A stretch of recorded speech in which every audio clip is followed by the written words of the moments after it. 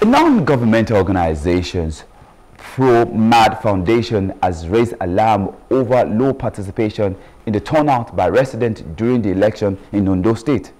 In a news briefing in Akure, Ondo State capital, the representative of the organization's Board of Trustees, Olabanjo Ajenaki, said the purpose of the engagement was to promote the citizens' participation in the state gubernatorial election slated for September 16, December 2024. Ayenakin explained that the engagement will provide a view into the future of the state and determine whether the new leadership will be able to lead and provide the much needed vision to consolidate, transform, and move the state forward.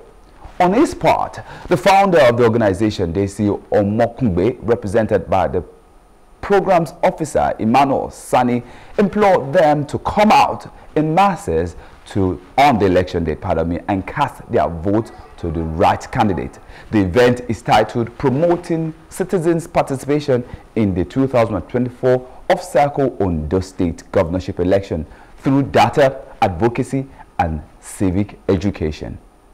We are also implementing strategic advocacy and communications on digital platforms to drive citizen participation in the governorship election, key in targeting Ondo State electorates, especially the youth, students, and digital enthusiasts, representing 726,944, which is 35.41% of the registered voters in the state.